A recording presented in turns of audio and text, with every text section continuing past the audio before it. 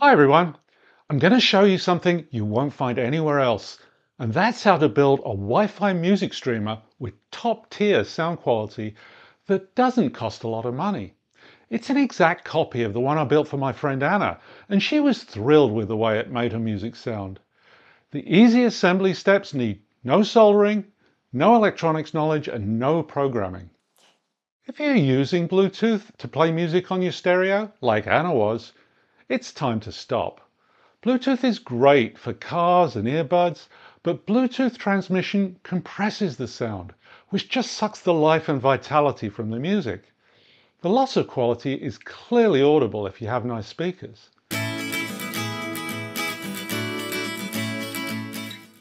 To hear your music in the way it was created in all its uncompressed glory, Wi-Fi can stream the music to your stereo exactly as it was mastered in the studio. It's as perfect as you can get.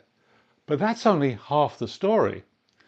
That uncompressed music is stored and transmitted as just a bunch of numbers. To make sound from the numbers, you need a component called a digital to analog converter, commonly known as a DAC. DACs are everywhere in things like TVs, phones, cars, and headphones. Most of them are very cheap and sound like it. Good quality DACs can get very pricey, but to get high quality music, you need a Wi-Fi receiver and a good DAC. This streamer box has both, and it'll take your sound quality to the next level for far less money than you'd expect.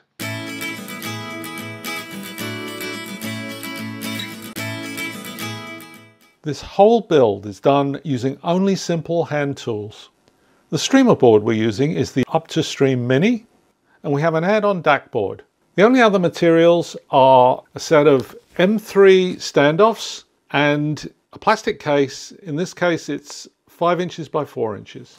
Okay, we start by taking the add-on DAC board and loosely screwing a nut, an M3 nylon nut, onto a screw that goes through one of the mounting holes. And we want to make sure that the screw doesn't protrude through the nut because these nuts are only there for spacing. And then we do that for the other 3 holes. This shows how those nuts have given us good spacing for the board and the correct height for the connectors. The streamer board connectors need a different height, so I'll be using this M3 6mm standoff. So what we do is we just put the standoff through the board and then attach it with a threaded pillar like this one. And do that for all 4 screw holes.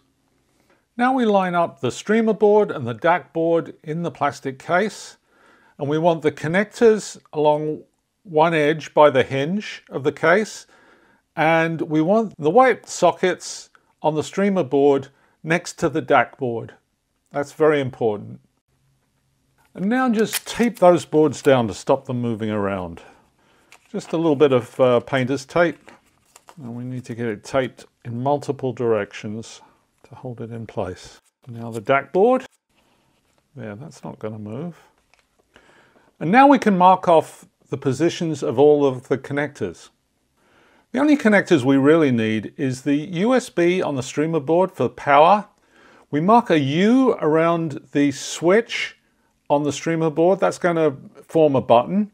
And then we mark the 2 RCA connectors.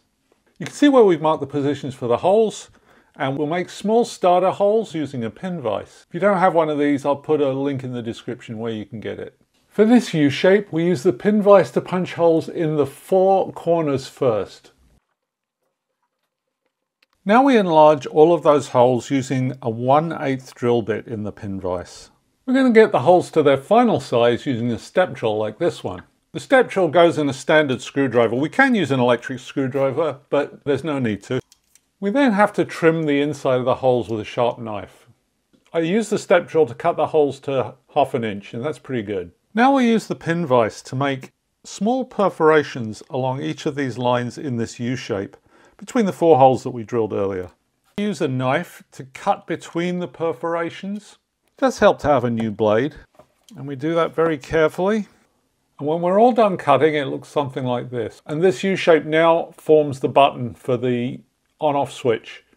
Now with the board taped in place, we can mark the holes. What I'm going to do is I'm just going to mark one hole. and drill that one and screw the board in place. Then we can get the others more precise. Like before, we start the holes with a small drill and then we'll enlarge them to 1/8 inch. And I do the same with the DAC board. For the streamer board hole, we use a 6mm standoff and a 6mm screw.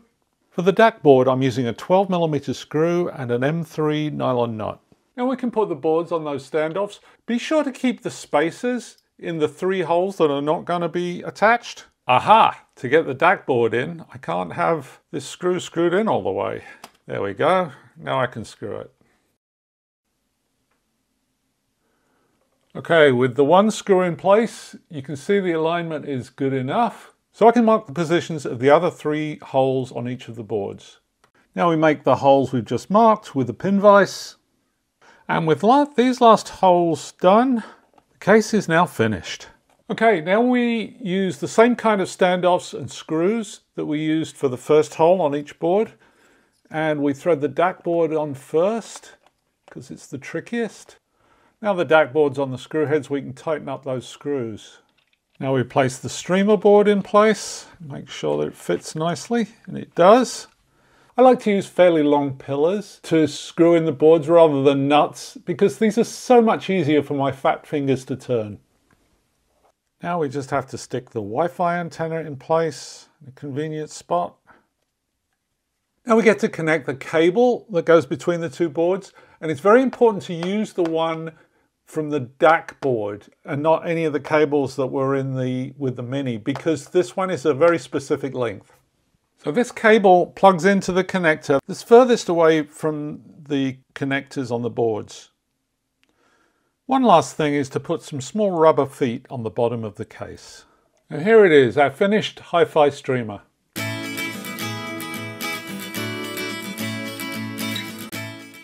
I'll connect the Wi-Fi streamer to a stereo system that's perfect if you're on a really tight budget but still expect good quality sound. This is the Yamaha AO7 Max amplifier, which has plenty of clean power to drive this pair of POG Audio XT15 speakers. Now that it's connected, it's time to set it up, and the way we do that is with our smartphone. First we have to go to the App Store and install an app called 4Stream. So we type it in the search field. There it is, so we hit Get. Once the iPhone's verified our identity and installed the app, then we can press Open. To give the app the permissions it needs, we click OK, then Allow, and then OK. Then you click the green Next button, and when asked, you click OK to let the app use the phone's Bluetooth for setup purposes. It's going to look and not find your device because it's not set up yet, so it'll ask you if you want to add a device, and you click on that. Here it's asking if the light on the device is blinking, and in our case it is, so we click the green button. There's our streamer, so we can click Set up this device. Next, the app's going to suggest that you connect the streamer to the Wi-Fi network that the phone's connected to. You normally want to do this, so you enter the password for that network and click Next. Once you see the streamer's connected to the network, you just click Next. Then it's going to ask you to rename the device, and I just called it Roger's Streamer. You then just click Next in the top right, and you'll see your device there all set up and ready.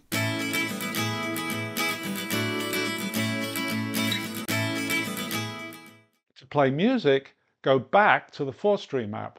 Select the Browse tab, and then choose the music service that you want to use. I'll open Spotify. Then go to the little speaker icon that's to the left of the play button. Select whatever you called your music streamer. Then choose a track to play. I'll select some royalty-free music that I can freely use on YouTube.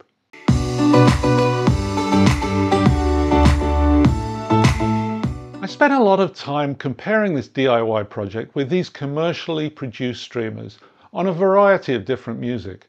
The sound is definitely a step up from any of them. It's fuller, smoother, and doesn't have the edginess that the others show by comparison. I can connect those other streamers to a really good DAC, and the sound gets a little more dynamic and spacious, But this WiFi Mini and SMSL SU1 combination is almost 3 times the price. If you like this video, give me a thumbs up and subscribe. If you buy anything from the product links in the description, it doesn't cost you any more, but a small commission helps to support this channel and is very much appreciated. Thanks for watching, everyone.